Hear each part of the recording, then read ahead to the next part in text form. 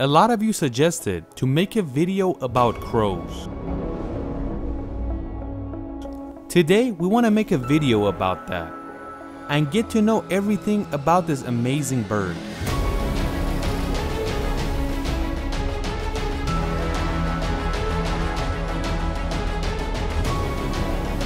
We have all types of crows and ravens, and they live everywhere humans live.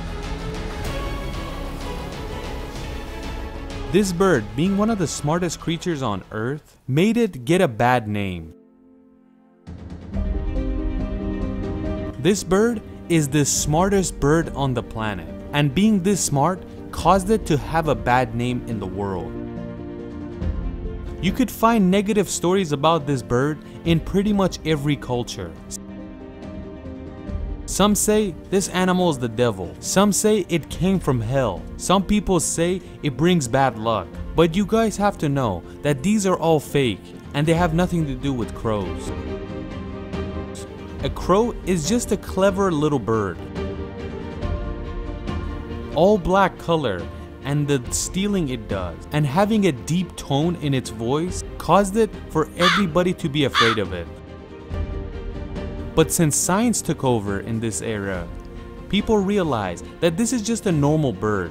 It's just an opportunist and a smart bird. And if you hear its voice, it's kinda cute. One of the coolest things a crow does is that it picks a partner and stays with them for the rest of its life. She's Augusta von Bayern. She has a PhD in biology and crows. One of the amazing things about this bird is that it has a really sharp eye. If it's sitting on your left and you look towards the right with your eyeball, this bird can detect where you're looking and where your eyeball is located. A crow's eye is similar to a human eye, and it pretty much has the same layout as a human eye. And when scientists want to examine its eye, it's a lot easier than other birds. In England, when there was a group of crows flying around, instead of saying it's a group of crows, they would say it's a murder of crows. But they don't really believe in that anymore. If you're just chilling by your window and you put a piece of wood in front of the window and look at the piece of food, a crow will approach you, but it realizes that you're looking at the piece of food, and that is why he approaches slowly. As it's looking out for you, it slowly gets closer and closer to the tree. Then it picks it up and books it. But if you look towards the left, the crow realizes that you're looking another direction and calmly takes the treat and runs away. And you can't find this in any other bird. There's no other bird that can look at your eyes and notice where you're looking. Back in the day, they would say, "Why is there crows in the graveyard? These are the devil birds." But now we realize that there's all types of birds in a graveyard because it's a pretty green area and the birds can easily find the food they're looking for in these types of areas. But when the crows are around, you don't really pay attention to the other birds because they take all the attention usually. Another reason that this bird has a bad name is that just like a vulture, it eats dead animals, even dead humans. Because in old warfare, when there was a lot of dead bodies, you would find crows next to the vultures. If you could turn a crow into a pet, it would be the smartest bird in the world because it's very strategic and doesn't do anything without a plan. And unlike other birds, it doesn't put itself in danger for some food.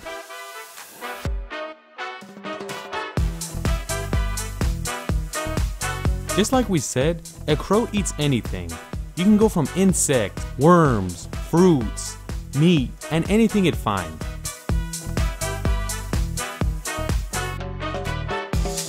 Just like parrots, crows can copy humans. If you don't believe me, you could look it up on YouTube and see how it imitates humans. I'll put the link in the description.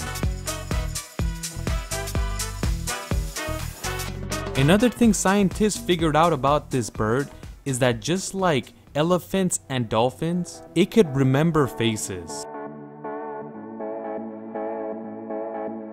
And if it has seen a person before, it will remember them. If you bothered them, and if it sees you the next time, it will avoid you.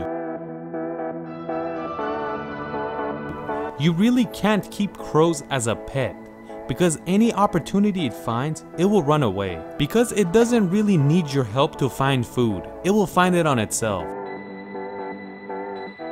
Unlike dolphins and elephants, they don't really perform a funeral. But if one of them dies, they huddle around the dead body to find a cause of death. And if there's a danger, they'll be careful. After finding the threat, they leave the body on the ground and fly away. And they do not eat the dead body. Just like we said, crows find a partner and live with them for the rest of their life. But if another crow from another group gets close to the female crow, the male viciously attacks that crow. Not like a normal attack, but an attack to death. In a way, if the other bird doesn't fly away, it will for sure die. It gets angry like a rooster and wants to protect its partner, and you could say the other bird stands no chance. Crows remember positive things as well. A lady from the United States tells the story, and she says, "There's a lot of crows by my workplace, and I eat my lunch outside. One time I was eating outside and noticed there is 7 or 8 crows by a trash can, and they're trying to bring something out of it. I went there to see what's going on, and I noticed that they're trying to pull out a box of salad. I pulled the box out, put it on the trash can, and opened it up, and walked away from it. There were 8 crows. 4 of them flew up to the tree to stand guard. Then the other 4 started eating from the box." The lady continues and says the 4 crows that were on top of the tree kept looking at me, and the other 4 continued to eat. When they got full, they flew up to the tree. Then the other 4 came down to eat. They ate until the box was empty. The cool part is that in this box, there were some grapes too. At the end, one of the crows brought a piece of grape, dropped it in front of me, and flew away.